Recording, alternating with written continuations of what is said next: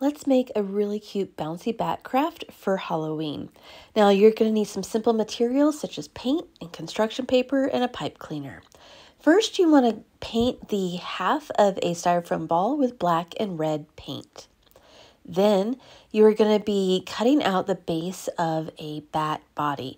I used this on like some really thick cardboard, just kind of freehand and drew out a body, cut it and painted it black. If you want to use a piece of black cardstock that's thick, that's fine too. Then I drew bat wings on a piece of black construction paper. I folded it in half and then just drew one wing on the fold.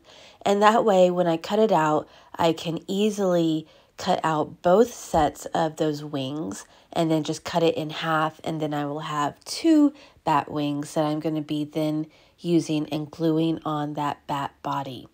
Now, these don't have to be perfect.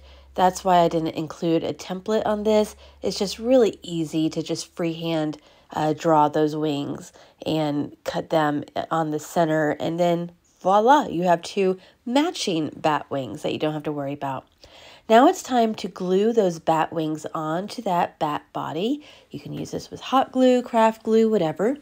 Then add some googly eyes and a little tiny smile that you cut out of a little scrap piece of white paper. Now let's make a spring with a pipe cleaner by wrapping it around a pen so you get that little springy action. Now we're going to be gluing that spring to the styrofoam ball. You do want to use hot glue to attach it so it's nice and secure. After you have that spring on there, just bend that edge up of the pipe cleaner spring just a little bit, and then you're going to be gluing on the bat body onto that straight edge of that pipe cleaner.